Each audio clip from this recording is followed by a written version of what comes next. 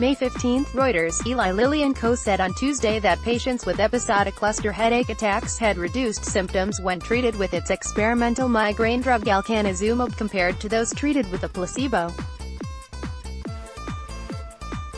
However, Lilly said a second trial for patients with chronic cluster headache attacks failed.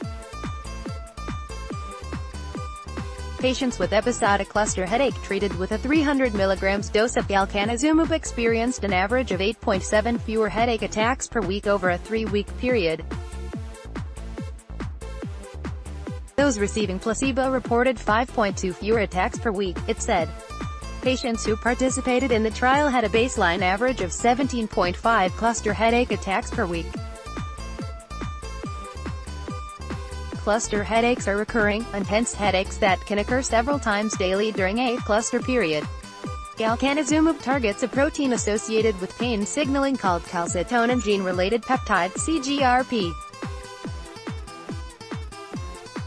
Lilly's drug is part of a new class of drugs targeting CGRP in order to treat migraines being developed by companies including Amgen Inc., Teva and Allergan.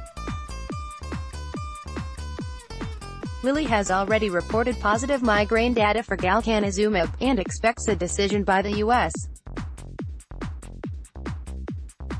Food and Drug Administration by the third quarter 2018. Amgen Inc.'s Aimovig is likely to be the first drug in the class approved, with a decision expected by the FDA later this week. Lilly said an estimated 85 to 90% of cluster headache cases are episodic, with attacks occurring in periods that last from 7 days to 1 year, with pain-free remission periods of 1 month or longer. The rest are classified as chronic, with attacks occurring for more than a year without a remission period, or with remission lasting less than a month. Reporting by Michael Ehrman in New York, editing by Gopakumar Warrior, Our Standards.